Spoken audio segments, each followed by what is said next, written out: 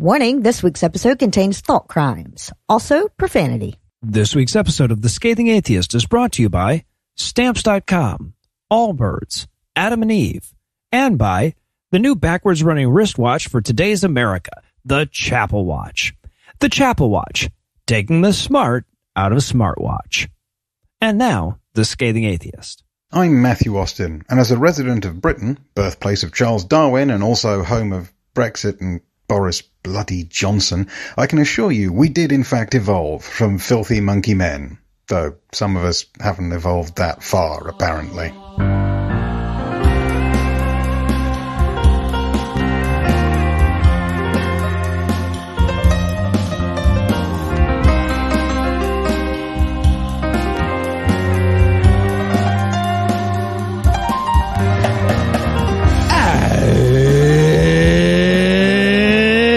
Thursday. It's May 12th. And it's International Respect for Chickens Month.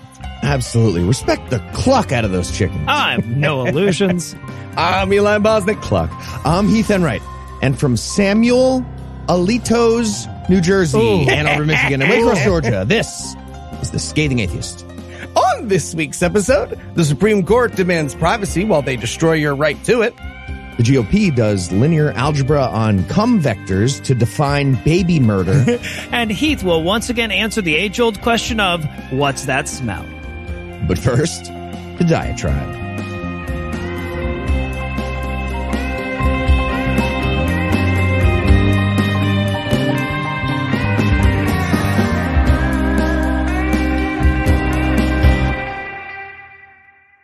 So Andrew, Lucinda, and I are walking around downtown Ontario in an increasingly frenzied effort to get a professionally administered COVID test. You need one to fly back to the U.S., and though we were led to believe it was going to be easy to do at any pharmacy in the city, we were finding that not to be the case. This one couldn't get us in until the next day. This one didn't administer tests on the weekends. This one's pharmacist got killed by a moose that very morning. And the whole time, the clock is ticking ever closer to the time that we've got to be at the fucking theater to set up for the show. Finally, we find a place that can get us in half an hour, and then we've got to wait 20 minutes for the results. So we get our results, negative, hooray, but we're up against it time-wise. So we're practically jogging back to the hotel, and as though we were trapped in a goddamn sitcom, suddenly a parade shows up out of nowhere and blocks the route to our hotel for 12 blocks in either direction. Now, under normal circumstances, I wouldn't just barge through the middle of a parade. I lived in New York City for almost a decade. As Jon Stewart once said, New York's is a parade-based economy. I'm used to finding my way around giant lines of obstruction. But in this instance, A, I was in a super big fucking hurry, and B, the parade was a full-on gong celebration of World Fool-On Day. It's actually tomorrow, though, so I guess this was the only time that they could get permission to block those streets. Anyway, it doesn't matter. I was damned if I was going to be late to my own show out of respect for a fucking weird-ass alien cult of homophobic fascists, so we just pushed through the fucking parade. Now, of course, I'm fully expecting to unleash the floodgate. Like, generally in situations like this, as soon as one guy does it, everybody does it. Or at least that's how it works in the good old US of A. But we weren't in the US of A, we were in Canada. A country that, at least in my experience, lives up to its reputation for politeness. So instead of that, I just got a bunch of people giving me that, I bet he's an American look. And a quick glance around, it's obvious why, right? Like, I know what Falun Gong is, they don't. You know, they just see a bunch of Chinese people celebrating a holiday they've never heard of, carrying signs that say stop Chinese communism and handing out pamphlets about proper breathing techniques. They see some exotic ceremony that highlights the diversity of their city, and they relish the opportunity for cultural exposure that it provides. And then they see me as some insensitive American jackass who can't spare 5 minutes to respect another nation's tradition. Now, my first instinct was to fucking plead my case, right? I just wanted to scream out, it's okay to disrespect them. They're a crazy-ass cult that forbids their followers from using medicine and says that Donald Trump is a literal angel from heaven. But I can't because I'm in a hurry, so I just walk away looking like an asshole because I was the more informed party. And later on, as we're Ubering to the venue, it occurred to me how that single moment is sort of a perfect encapsulation of my entire fucking career. Hell, it's a pretty fitting metaphor for all of atheist activism if you think about it. Society tells us to be respectful of everyone's beliefs, but we know enough to see the harm in doing so. And of course, because the people selling the bullshit religions also have their hands on the cultural steering wheel, we're always left looking like assholes and wishing that we had more one-on-one time to explain ourselves. I mean, full-on gong is about as far from harmless as a religion can get. These are the motherfuckers behind the epic times. We're talking about a faith whose adherents are constantly dying of treatable illnesses out of a sense of piety. Their leader claims to be a psychic god-man that can enter into his followers' minds and punish them in the afterlife for doubting him. But none of that shit was on the fucking pamphlet, of course.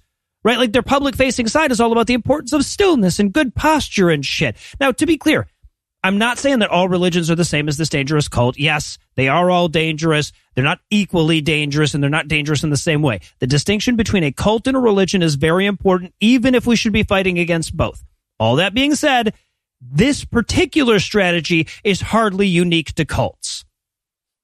Yeah, I remember when I was a kid, the Mormons used to run these TV commercials about the importance of forgiveness and shit, right? Like, dude would spray a bicyclist with mud as he drove by, and then the bicyclist happens by him broken down up the road and helps him fix his car anyway. And that's the end. It would just say, like, you know, the Church of Jesus Christ of Latter-day Saints.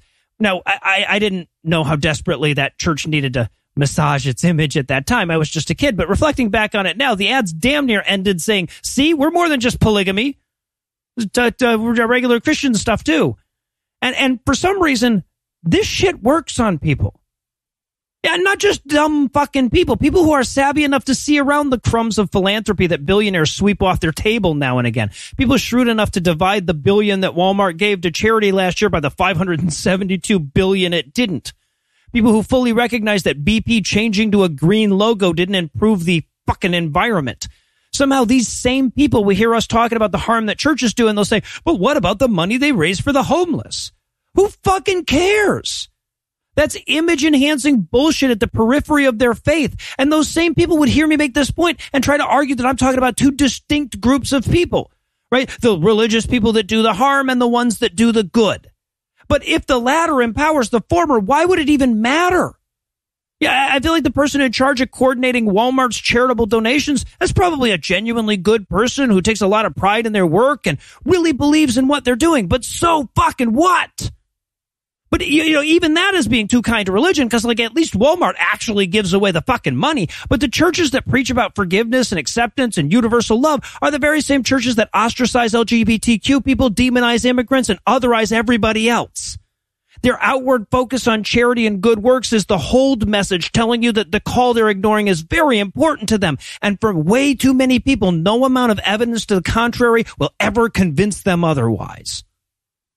They're talking about your Jesus. We interrupt this broadcast and bring you a special news bulletin. Joining me for headlines tonight are the nocturnal and diurnal to my crepuscular Heath Enright and Eli Bosnick. Fellas, are you ready to make a day of it? You know what? I rotated around. I'm actually doing the Da Vinci system right now. It's going pretty great. I'm also reading lots of David Foster Wallace, just so everybody knows. I'm the fucking worst. Sorry. I don't know why I say things like that. Sorry. I was just going to say, I feel like if your language ends up with diurnal, meaning daytime, you should scrap it and start over, right? Something's going wrong. There's a lot of reasons why we should just, yeah. And before we move on, of course, I want to remind everybody once more that we're right in the middle of our Matreon pledge drive. This is the time of year where we remind everybody that the reason we're still here 9 years on is because of our Patreon donors. So if you want longer shows, optional ads, bonus content, and access to our exclusive patron-only annual Pajama Party live stream, now would be a great time to pledge or increase your pledge. Check the show notes for links to more information. And with that pitch out of the way, it's time for another pitch, this time from our first sponsor this week, Stamps.com. I'm telling you, dude, they taste just like beef jerky. No, they don't. Stop saying things taste just like things they don't taste like. Hey, guys, what you doing? Eli's planning to poison us. No, I'm not. I'm just getting ready for the Matreon vegan snack tasting. Like I said. Oh, you mean the Matreon goal where if we get enough new and upgrading members, Heath and I have to do a vegan snack tasting? Did we agree to that? That's right. I'm shipping them to the house now so I don't accidentally get hungry and eat them. What I can't figure out, though, is the postage. Well, Eli, why don't you just try Stamps.com? Oh, what's Stamps.com? You can use Stamps.com to mail and ship and get access to exclusive discounts and great rates on shipping from USPS and UPS. It's an easy way to keep more money in your pocket. Really? How does it work? Stamps.com gives you access to all the post office and UPS shipping services you need right from your computer, and you get discounts you can't find anywhere else, like up to 30% off USPS rates and up to 86% off UPS.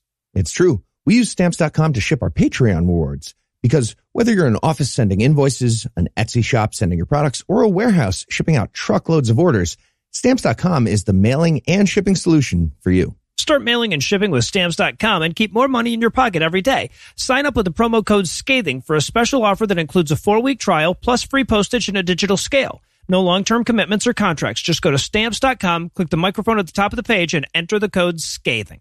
Thanks, Noah. So what kind of snacks are you packing anyway?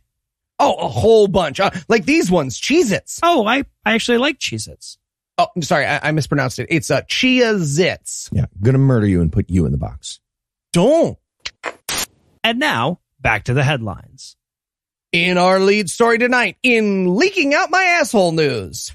You probably missed it because it was overshadowed by the amazing news of our Toronto live show. But someone leaked that the Supreme Court is planning to overturn Roe versus Wade. And you know what that means? What are the guys talking about? It's the newest, the greatest Christian freak out. That's right. Christians all over the nation lost their goddamn minds. Now, I should point out that's not because of the 50 years of precedent that's being overturned. Not that now that they've succeeded in taking away rights from women that their grandmothers had. Oh, no.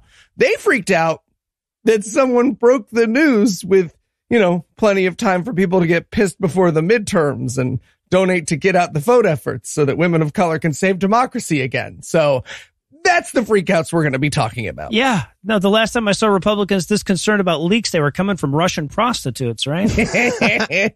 Sure. So first up, we have Reverend Albert Mohler, president of the Southern Baptist Theological Seminary, who had this to say, quote, "The release of this draft is dirty pool. It's horribly unethical." Who talks like dirty pool?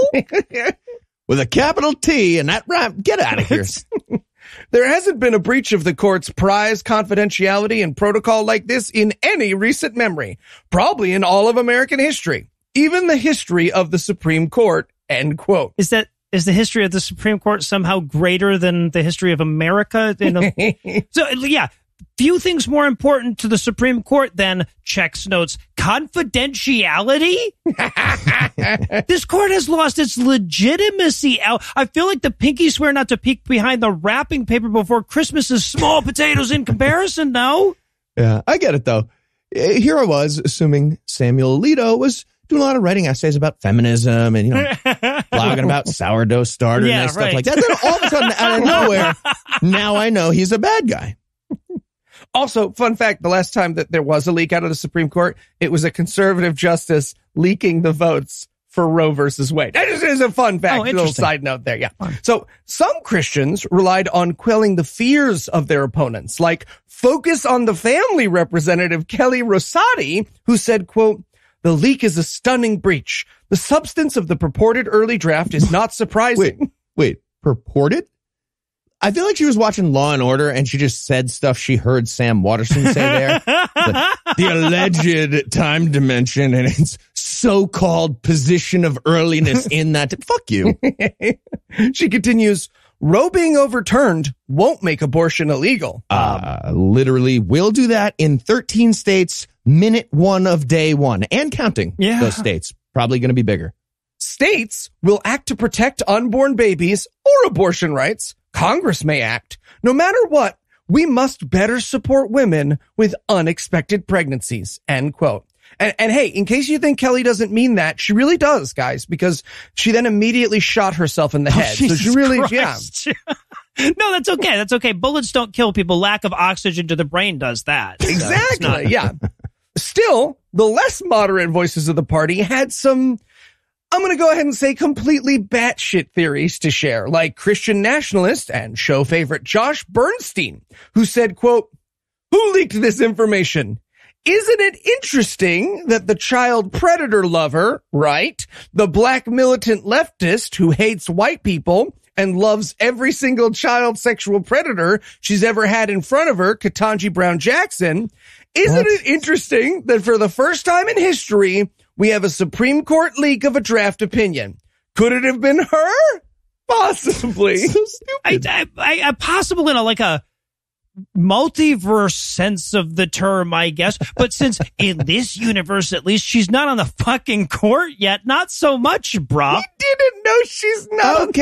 Okay. She was doing a follow shift, not getting tips. Probably mad about that. Makes perfect sense. That's how that works in the Supreme Court. Just doing Alito's roll-ups.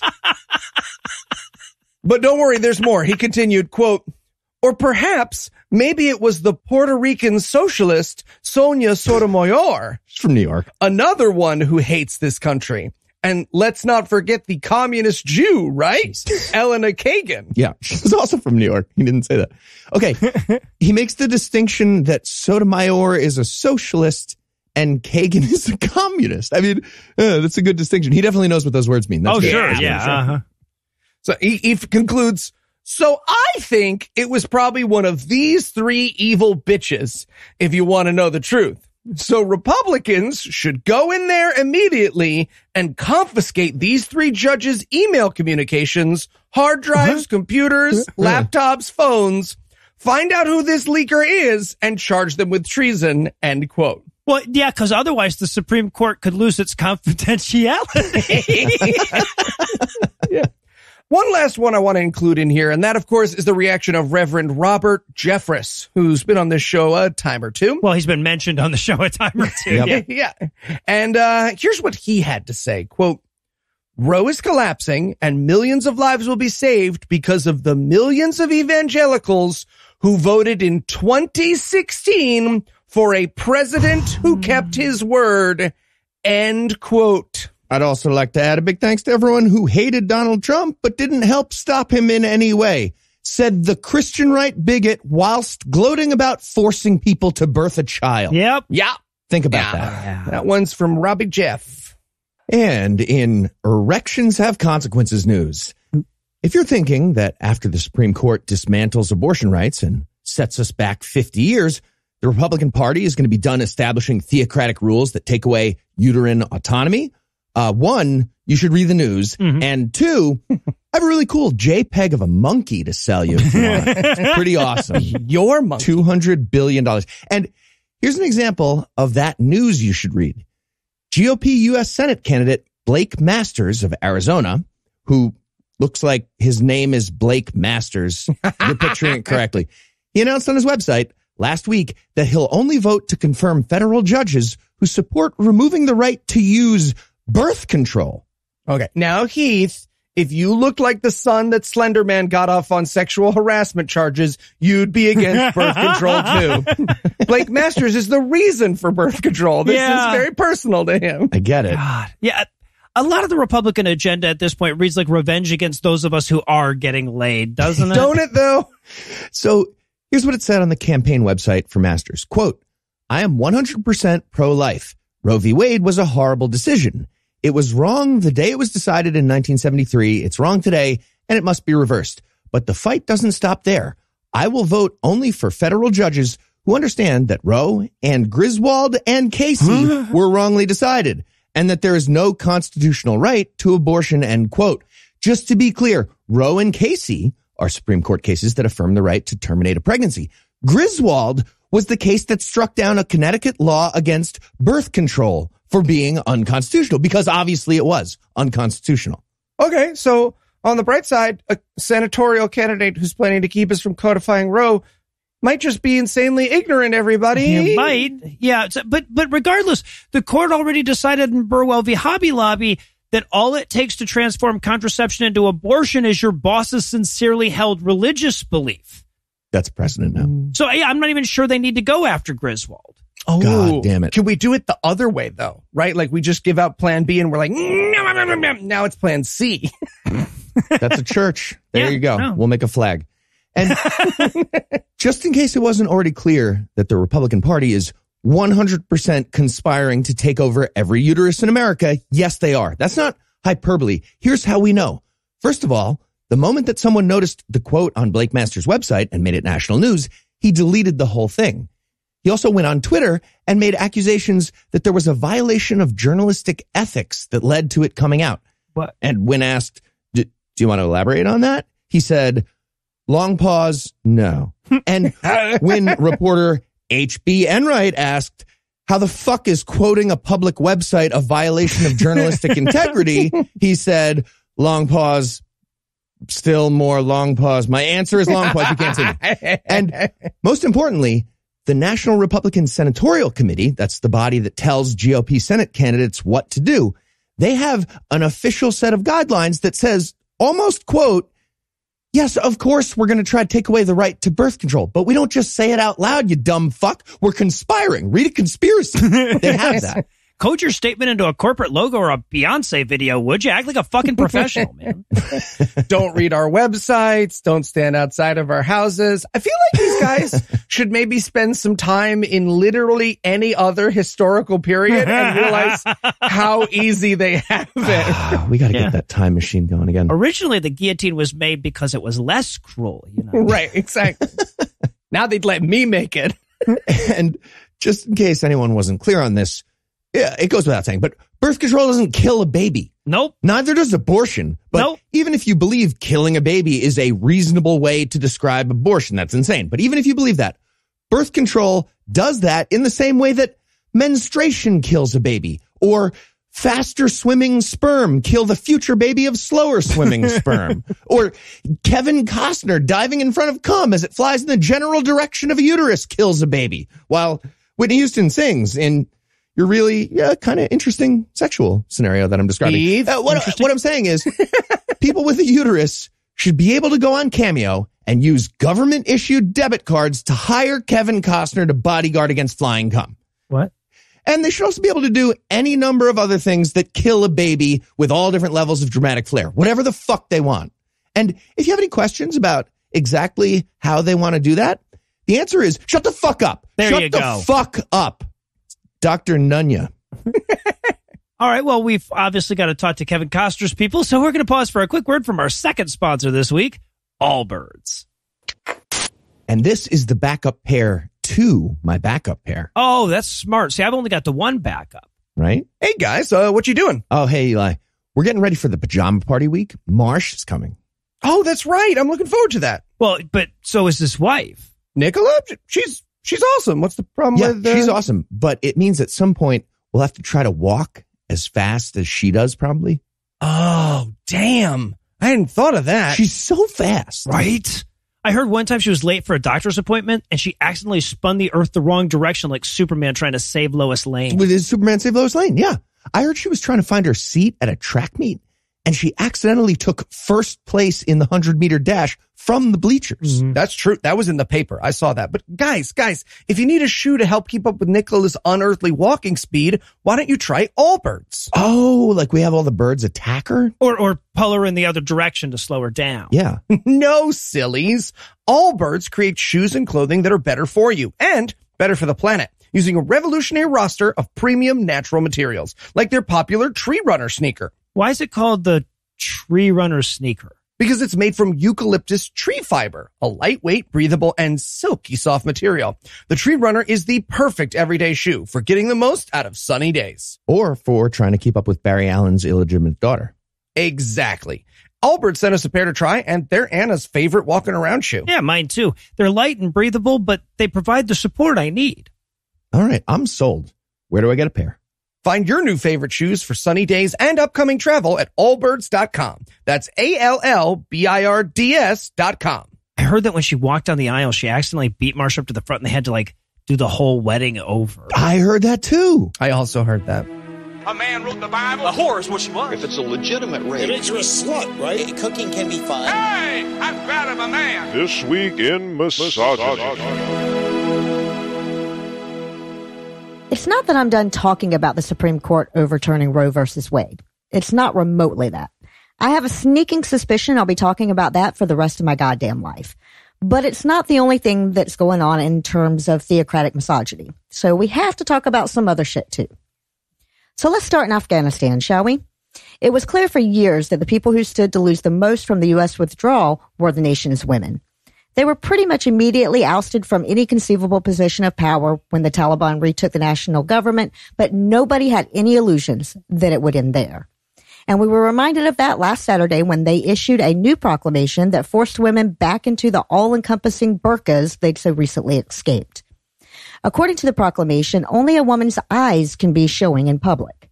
No more tempting innocent Muslim men with lascivious cheekbones and salacious foreheads. There might be at least a semblance of good news here, though. It looks like this edict, along with one a few months ago, barring girls from attending school beyond the 6th grade, might be causing an internal rift within the ruling party.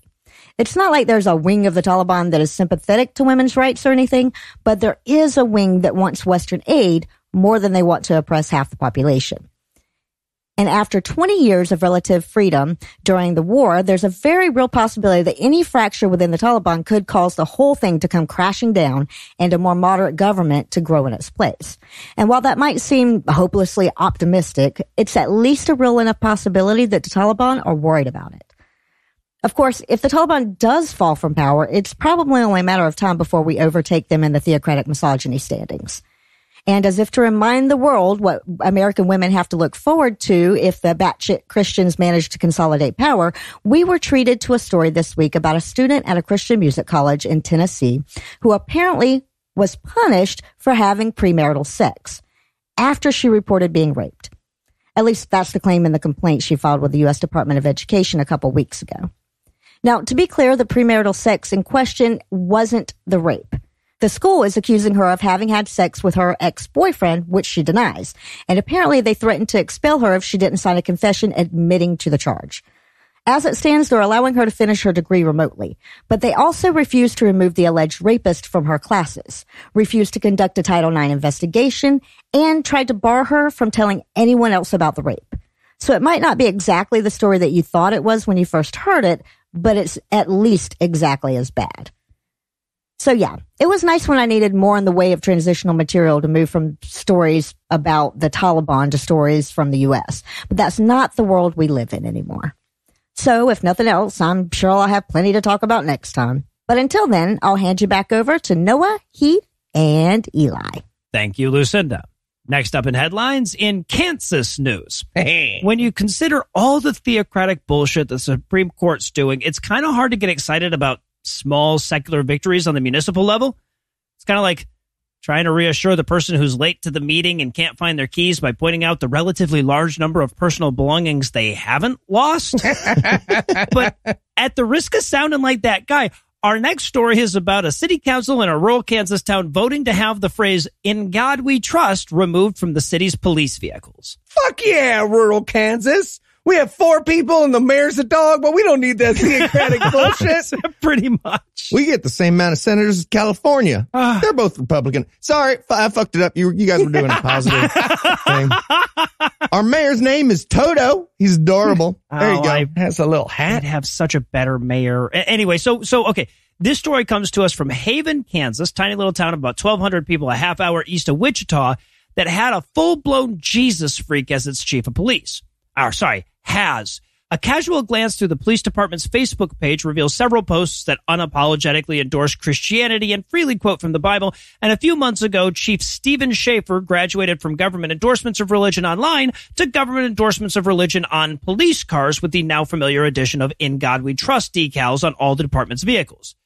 Or both of the department's vehicles. I'm not sure how many, but more than 0. Yeah. Hey, if I've done more expensive prank wars than your Holy Quest officer, you're just an asshole putting bumper stickers on cop cars, okay? Yeah, Simpal Cindy was shockingly expensive. She was. That was a lot. She was. Worth it. But anyway, that, believe it or not, came to an end last week when City Council member Sandra Williams chimed in to point out that police cruisers and social media accounts were not, in her words, an appropriate forum to be talking about God. After a brief exchange between her and the chief, Schaefer asked directly if they wanted him to stop promoting Christianity. The council went on to vote unanimously that, yes, they'd like to continue enforcing the First Amendment regardless of the SCOTUS's feelings on the subject. Wow. And Schaefer agreed to have the decals removed and stop posting Jesus shit on the city's Facebook page. Okay, do I still get to be a barely concealed, violent enforcer of the white Christian ethno-state? Of course, Steve, you're not fired. We just want you just taking off the stickers. Cool. Yeah, it's good you're not fired. Are you playing the circle below the waist punching game thing? I love that game. What are you doing there? I'm doing okay. And as small as this victory obviously is, I think it's worth highlighting for two reasons. One is the reminder that even in bumblefuck Kansas, there are people who would rather not descend into abject theocracy. The other is that apparently this all started when a concerned citizen complained to Sandra Williams, which means that one lone voice actually did manage to get this small change done through the official channels. It's just an important reminder that even on the smallest scale, your involvement can make a difference. Of course, at the same time, the city's mayor is already waffling about the decision for fear of seeming anti-Christian to the electorate, so maybe it can't. But for now, we're going to err on the side of optimism. And in Mr. Gorbachev prayer down this wall news. First of all, if you get that joke, your back hurts. Okay. It does. Second of all, whenever the conversation about prayer in schools comes up, one right-wing politician or another has to paint this picture of a quiet teacher taking a moment of reflection for themselves when an atheist principal beats down the door and tases them in the butthole. Hey, Angelo, some right-wing politicians could really use your help, so hop on it if you're feeling inspired. Exactly. Now, in reality, the opposite is almost always true. And we got another reminder of that this week when a Christian teacher with a prayer wall in her classroom tore down a non-Christian student's addition and then threatened that student with hellfire. Yeah. No, that's right, folks. This story started with a public school teacher having an in-classroom prayer wall. Then it got worse twice in the same sentence. This is the America we're giving to our children. Well, some people. No, not naming any names. Right. So the teacher in question is Memorial High School biology teacher Amy Cook, who legally created a prayer room in the back of her class with Bible verses all over the walls. I guess in case any of the biology got him feeling doubty. That'll do it. Yeah, but here's what happened next, according to the Freedom from Religion Foundation's complaint. Quote, our complainant reports that 4 weeks after they placed a non-Christian prayer in the prayer room, asking to achieve their goals and to be kept safe by the gods and goddesses they believe in, Mrs. Cook pulled our complainant out of class and berated them for not being Christian. Mrs. Cook reportedly told our complainant that if they didn't repent, they would, quote, burn in hell, and that she was required to intervene as a, quote, good Christian. Our complainant reports that Principal Grooms and Assistant Principal Vessel are aware of this illegal conduct, but have taken no action to correct it, end quote. Oh, or as the New York Times podcast The Daily would put it, the teacher stepped into the hallway for a quiet moment of personal religious reflection. But it actually gets worse. So not only is Amy Cook an obvious bigot who uses her teaching platform to proselytize, she's bragged about it when she ran for state senate. So on her campaign website, amycook2022.com, she states, quote, as a parent, I was unaware of the dark cloud of corruption creeping into our schools. Then I passed by a mirror and man. It wasn't until I began to teach that I witnessed the spiritually damaging programs, liberal brainwashing, and political indoctrination being slipped into our schools. Like biology, right? Yeah. Yeah. Yes. The means are clever and well-funded. As a Christian, I could not remain silent. Silence equals permission. Yikes. Right. Wow. Yes, yikes for so many reasons. Yes. Fuck. But all of our follow-up questions make us go, aw. Yeah.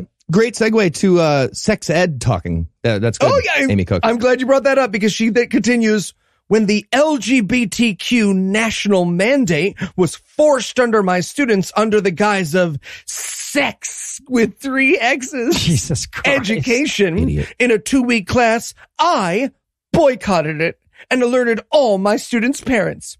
It was successfully taken away from most of the students' young eyes. Interesting. I continue to model my faith in God openly in my classroom because amidst all the confusion, I know where they will find true wisdom, strength, and love. Okay, just circling back. The sex ed was taken away from most of the students? Yeah. So in her head, she helped groom a handful of students for pedophile stuff and eternal damnation, of course. That's a weird line in the sand for her. Jesus Christ.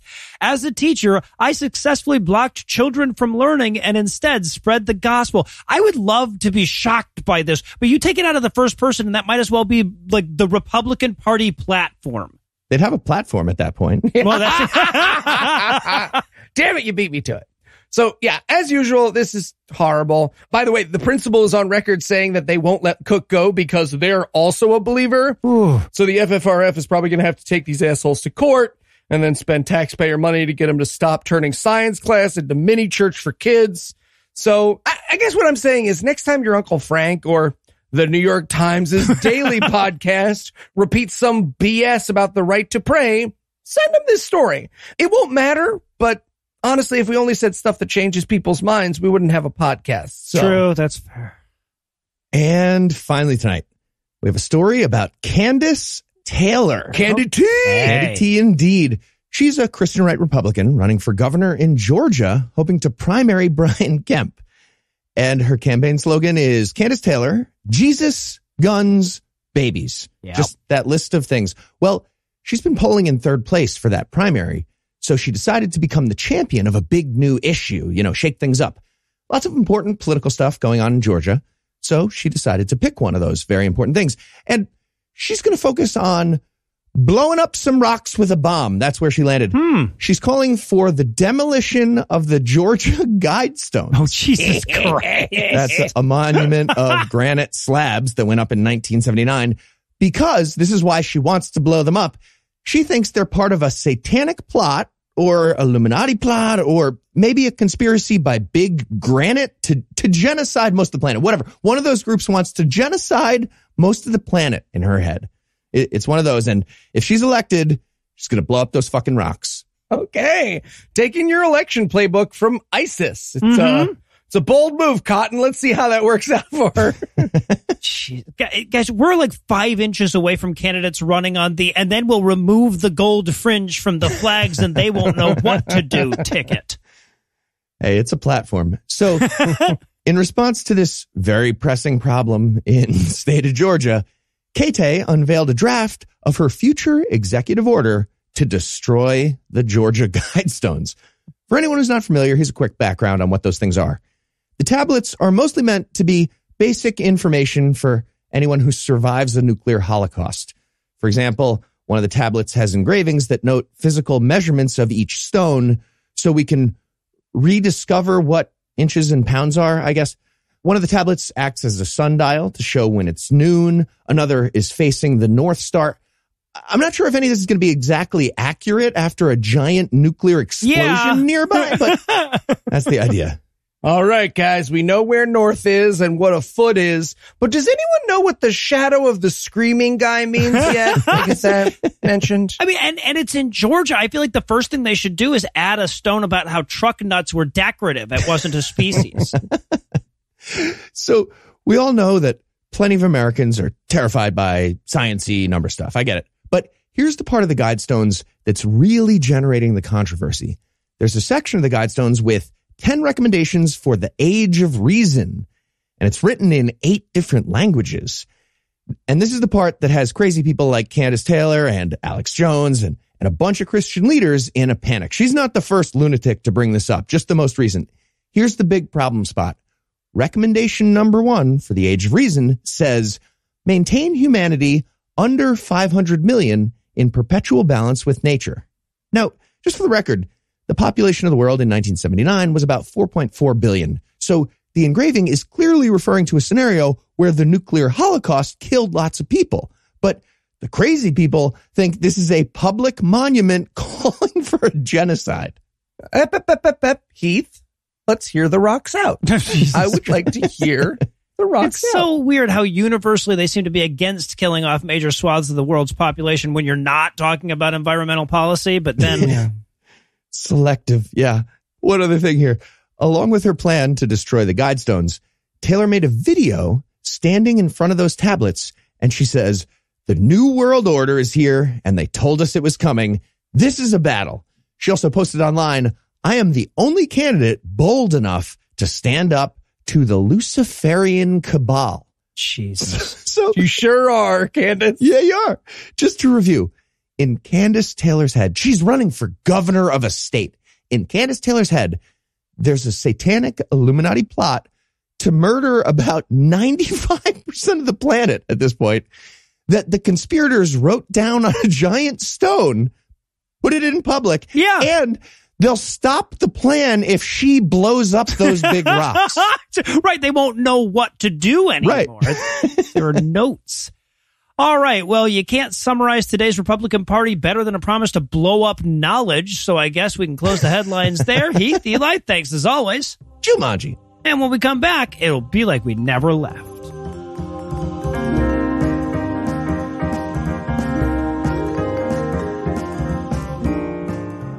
And the dildos. We should talk about those. Oh, yeah, for sure. Guys, I've got some good news. Oh, what's that? We actually don't need to do the Adam and Eve ad this week. You don't? Yeah, it turns out Tim released a video of me in my outfit from the Toronto live show, and so our listeners are going to be sexually satisfied for a while. Trust me. No. Oh, okay. You mean the video of you in the Borat thong? I mean, Borat doesn't own that thong design, but yes, yeah, that's... But just in case, what's AdamandEve.com? I'm telling you guys are wasting your time. They're the #1 adult toy superstore, and right now, Adam and Eve is offering 50% off just about any item. But that's not all. When you get one item, they'll also send you 3 bonus sexy items and 6 free movies. Not that they'll need it, because they already had that video of me, but I guess if you want to... Okay, we'll say that's true. Either way, Adam and Eve wants to make your life easy. They offer discreet shipping as your privacy is a priority, plus free shipping on your entire order. Doesn't matter how much you spend or what you buy, everything is packaged and sent discreetly for free. That's 50% off one item and 10 free gifts to boot. And this exclusive offer is specific to this podcast. So be sure to use the code SCATHING to get not just the discount and the free goodies, but also the 100% free shipping. Use the code SCATHING. All right, guys. Thanks for the explanation. Hey, you know what? Maybe folks will use it after they cool down in a couple of months. Months, you think? Yeah, I mean, probably months, right?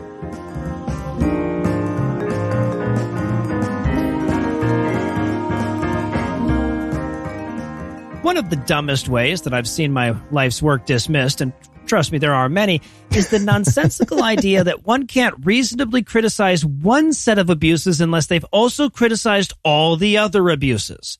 And as ridiculous as that argument seems when you boil it down to the X's and Y's, there are no end of people willing to dismiss our criticism of religion altogether because we haven't criticized literally every other untrue thing ever promoted by anyone. But in hopes of at least slightly deflating that nonsense in advance, we like to branch out into the wider world of fallacies in a segment that we call How Bullshit Is It? So tell us, Heath, what nugget of nuttery will we be nailing down today? Today, we're going to be talking about the Zeiton miracle. Okay, so if this is a miracle claim, shouldn't it be in our Devil's Advocate segment? Okay, I had to come up with something that started with a Z. Maybe just let it go on the technicalities. We could just... I did a whole intro where I talked about how this segment wouldn't be about criticizing religious stuff. You wrote that after I told you what the topic was. Stop fighting, you're ruining my birthday party! Okay, fine. So what was the Zeiton miracle? Well, according to believers, it's a series of ghostly appearances of the Virgin Mary that took place over a church in Cairo, Egypt between 1968 and 1971, and it was witnessed by millions of people. The witnesses included Christians, Muslims, Jews, and non-believers, and was even witnessed by then President of Egypt, Gamal Abdel Nasser. It was investigated and confirmed by the head of the Coptic Orthodox Church, the Vatican, and the Egyptian government, and no non-miraculous explanation was found. Wow, that sounds pretty definitive. Mm-hmm. So how much of it's true? None of it's true. Yeah, that would have been my guess. So what really happened? Oh, nothing happened. Really? Well, almost nothing.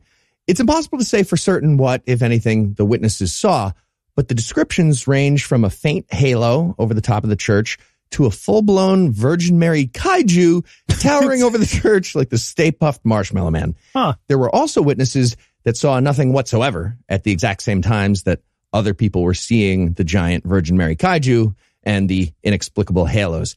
And despite the claims about skeptics and atheists also seeing the apparition, there were exactly 0 known witness accounts that were not from believers.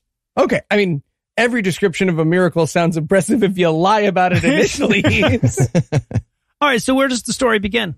Begins with Heath lying about what the miracle is, apparently. So the first sighting came from 2 Muslim bus mechanics on April 2nd of 1968 who thought they saw a woman dressed in white on the roof of the St. Mary's Coptic Church in Zeiton. At first, they thought it was a nun about to commit suicide, So they started waving their arms and jumping up and down and yelling, "Don't jump." This drew a crowd, of course, and pretty soon there were a bunch of people squinting up at this figure. The police arrived on the scene a little bit later and tried to disperse the crowd. Now, the cops' explanation at the time, and almost certainly the reality of the situation, was that they were seeing a reflection of the light from the street lamps that was kind of vaguely person-shaped. But a church custodian offered the alternative explanation that it was a miraculous appearance of the Virgin Mary. Naturally, the crowd preferred the latter explanation. A few minutes later, the apparition disappeared. But hey, shout out to the guy who heard the cop explaining you're looking at a streetlight and was like, or maybe it's my God's mom and everyone owes me $1 for looking. Yeah, right. So wait, that's it? No, not even close. The apparition reappeared a week later on April 9th and continued to appear intermittently for the next 3 years with increasing frequency. Sometimes she would show up 2 or 3 times in the same week. Okay, well, by the late 60s, we're very much into the photography era of human history. And yes, given we are. the frequency of her appearances, you'd expect there to be plenty of photographic evidence of this miracle. Mm-hmm. So are there pictures? There are hundreds of pictures. Oh, wow. Are any of them unambiguous and clearly undoctored? Well, you'll be shocked to learn that no, not a single one was unambiguous and clearly undoctored. So that's so weird. Yeah. The photos, like the witness accounts, are widely varied. Almost all of them are blurry, low quality, and out of focus. You would think that the very best photographers in the world would be the ones taking them, right? Yeah, you'd think so. But no, mostly it was just randos snapping pictures from the streets, and that's what we got. Okay, podcast listener, I Googled these photos for this segment. Your Uncle Frank's politics 5 White Claws into Thanksgiving are clearer than these fucking photos. Wait, but so are there any clear pictures? There's a few, yeah. But they're obviously just illustrations drawn over the top of real photographs. Oh, Jesus. They also contain a lot of inexplicable elements. Like, for example, in the most well-known picture of the event, you can see sunlight very clearly reflecting on the heads of the people in the crowd, but the sky is dark as though it was in the middle of the night. So you're saying all of the photos are fake? Okay, well, it's worth noting that within a few weeks of the first sighting, pilgrims were arriving from all over the place with hopes of witnessing this miracle. And among the most popular souvenirs for these holy tourists were reprinted photographs of the event. So there was a financial incentive to fake pictures. The pictures we have would have been pretty easy to fake, and we don't know the source of any of the most popular and clear pictures. That's not exactly proof that they're all fake, but it's pretty strong evidence that they're all fake. Yeah, Heath's not saying that these photos of the Virgin Mary floating above a building aren't real. He's saying he's skeptical, everybody. He's skeptical. Well, asking questions. But what about video? Yeah, that was a thing in the 60s too, I think, right? Yeah. Did we do video? Yeah. So according to the Wikipedia article, Egyptian television actually did catch the phenomenon on video. Wow. Huh. I bet that's among the most important and thus best preserved pieces of film in all of history, huh? There is no existing copy of the footage and no record of it ever having even existed. Huh. But they're pretty sure the Virgin Mary's head went back into the left and she is real for sure. Yeah. No, I get it. We don't have a tape of the Christine Chubbuck thing either, so sometimes we miss the good one. So still, though, you said there were over 1 million witnesses, many of whom weren't Christian. That's got to count for something, no? No. I said that believers said there were over 1 million witnesses, many of whom weren't Christian. Neither of those things appear to be true, though. Jesus. Okay, you liar, Heath, then, right? To be fair, there were lots of witnesses. There's no generally accepted number. Crowd size estimates are inexact to begin with, and these appearances generally happened at night, which doesn't exactly make counting the crowds any easier. But according to Christian authors trying to sell this as the real deal, in a single night, as many as 250,000 people would come out to see the event. Okay, all right, but the number of people who came out to see it and the number of people who saw it, that's not necessarily the same number, no? Well, you can just go ahead and leave out the word necessarily. It's not the same number. Okay, all right, but what about all those non-Christian people that were supposed to have witnessed it? Well, there are plenty of Muslim accounts, but that's not in need of any special explanation. While they're not quite the fanboys that Christians tend to be of this, the Virgin Mary is a revered figure in the Islamic faith. But in terms of Jewish and atheist accounts, I didn't find any. Huh. According to the Wikipedia article, the only English language secular account comes from a professor of anthropology at the American University in Cairo named Cynthia Nelson. She visited the church on several occasions, including nights when the crowds claimed to have seen the ghost. What she saw was a few intermittent flashes of light, and sometime later she saw an ambiguous shape of some sort shining through some palm trees. So, lights? Lights, yes. That's it? That is the entirety of the secular count on the thing. Yes, it is. Honestly, it's a pretty good summary of any time a secular person got a good look at a miracle, so it tracks. Yeah. All right, so unexplained lights are a far cry from the Virgin Mary's ghost glowing its way around the church roof, but they're still unexplained, no?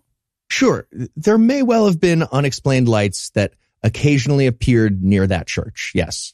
But let's keep in mind that unexplained doesn't mean unexplainable. I mean, even if they were unexplainable, it still wouldn't be especially good evidence that the Virgin Mother of God's kid was appearing on top of an Egyptian church to wave at random crowds. But it's entirely possible that a perfectly mundane explanation was being overlooked. Like Catholic suggestion guy from earlier was up there flicking a fucking flashlight, maybe. Yeah. Well, so was the source of the lights investigated? Technically, yes. But the highest profile investigation was undertaken by the Coptic Church itself. Huh. Which it'd be kind of like Disney investigating whether their theme park really was the happiest place on earth scientifically. But yeah, the head of the Coptic Orthodox Church of Alexandria, Pope Kyrillos VI, appointed a committee of priests and bishops to investigate, led by the Bishop of Postgraduate Studies, Coptic Culture, and Scientific Research. He's got all of those, huh? That's a department, I guess. And to nobody's surprise, that person confirmed that it was genuinely miraculous and no alternative explanation could possibly be found. Huh. This reminds me an awful lot of when that committee of our moms did that investigation of who had the funniest podcast. Yeah, mine said it was Cognis. That was rough. Hurtful. That was rough. So, okay, was that the only investigation? Well, the Egyptian Ministry of Tourism also issued a validation. Oh, really? Yeah, they validated. Although it's unclear if they did their own investigation or if they just relied on the one the Coptic Church did. What is clear is that the same ministry immediately started printing up pamphlets and distributing them as far and wide across the Christian world as they possibly could. Okay, so I get that they're not exactly sending skeptics, but what about the Catholic Church?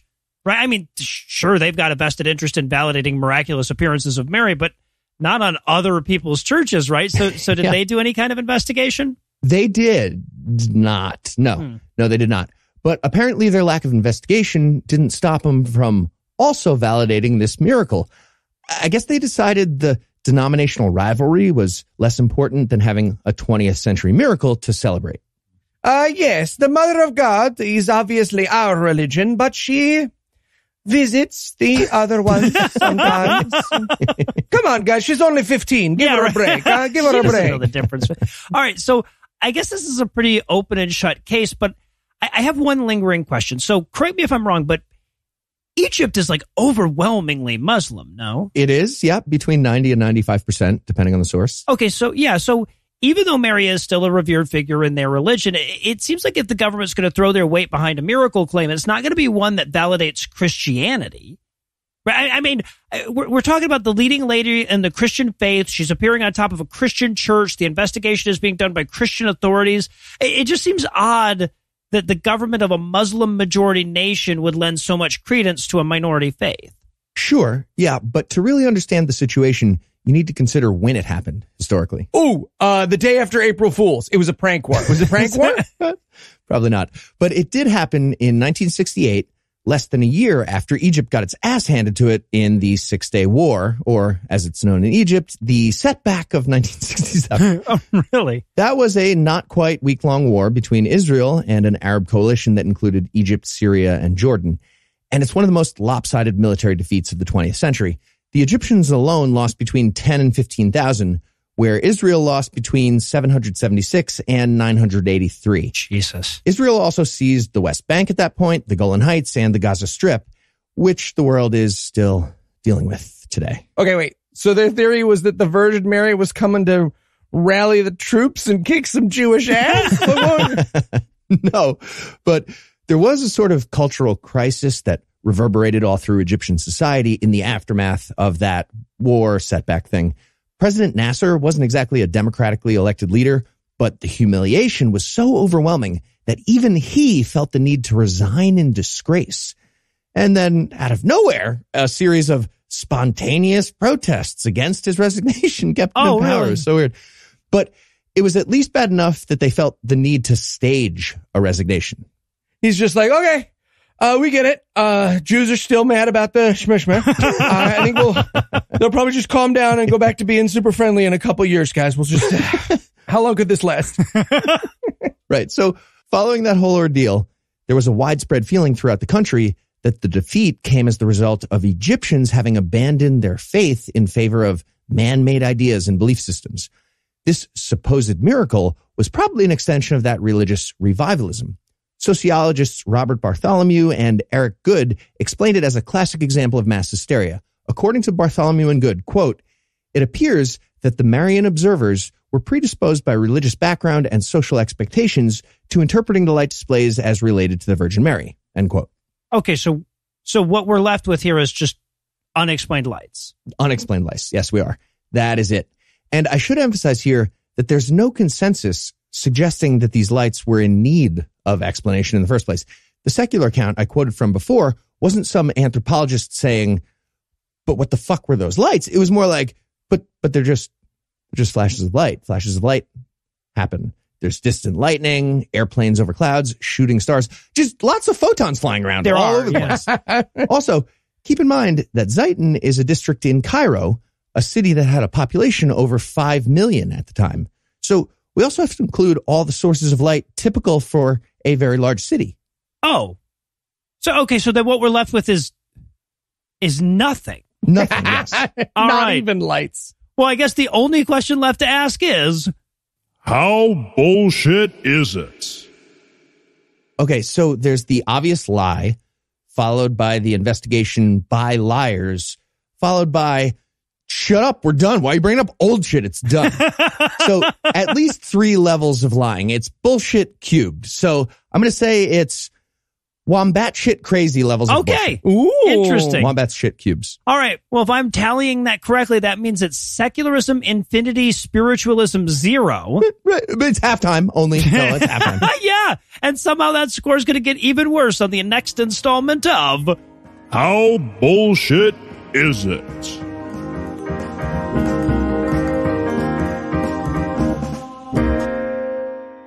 Before we fade to black tonight, I want to remind you that Patreon is the best time to become a patron.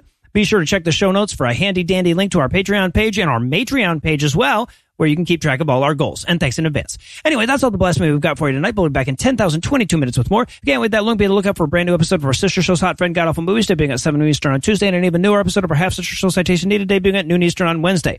Obviously, I'd be a worse host than those Jesus crackers if I neglected to thank Heath Enright for his height, Eli Bosnick for his depth, and Lucinda Lugeons for her love and companionship. I also need to thank Matthew for providing this week's Farnsworth quote, but most of all, of course, I want to thank this week's most matrionic mammals, Jeff, Max, Mockingbird Nation, Natalie, Chris, it's time to change your name to Scatman, Dan, you promised, Dave, Ryan, Ray, Roy, Random Van Gogh, Kaylee, Coyote, Stardust, Matt, Yolanda, Joe, Ethan, Tanya, Travis, Lindsay, Logan, Ancient, Serve, Soft Snackies for Quiet, Breakies, Eli's future cellmate, Ann, Jerry, Crystal, Weirden, Mearden, Jane, JD, BT, DM, Kevin, Tom, Tommy, Fiddlesticks, Carl, Mr. Erd, Olivia, Adrian, Dallin, Eric the Bug, and Anastasia, whose generosity is so big it had to annex territory from the Genera County around it. Get it? I'm so proud of that joke. Anyway, together, these 44 fantastic freethinkers flung philanthropic funds to our foul-mouthed fuckery this week by giving us money. Not everybody has the money it takes to give some of it to us, but you might, and you might even force us to eat vegan crap or trigger a magic show or something if you donate now. You can make a per-episode donation at patreon.com/Scathing Atheist, whereby you'll earn early access to an extended ad-free version of every episode, or you can make a one-time donation by clicking on the donate button on the right side of the homepage at scathingatheist.com. And if you'd like to help, but you don't have the money to spare, you can also help a ton by leaving a 5-star review, telling a friend about the show, or following at PIATPod on Twitter.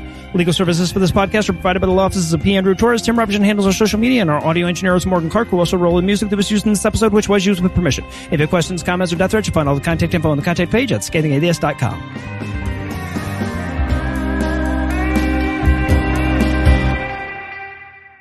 I ran this ad by her. Okay, good. I'm glad. Yep. I'm glad. Excellent. She'll beat us up. I'm also glad that she doesn't appear in the Adam and Eve ad. Like, I'm glad that we stuck to the Allbirds ad. That one she turns down. Yeah. The preceding podcast was a production of Puzzle and a Thunderstorm LLC, copyright 2022, all rights reserved.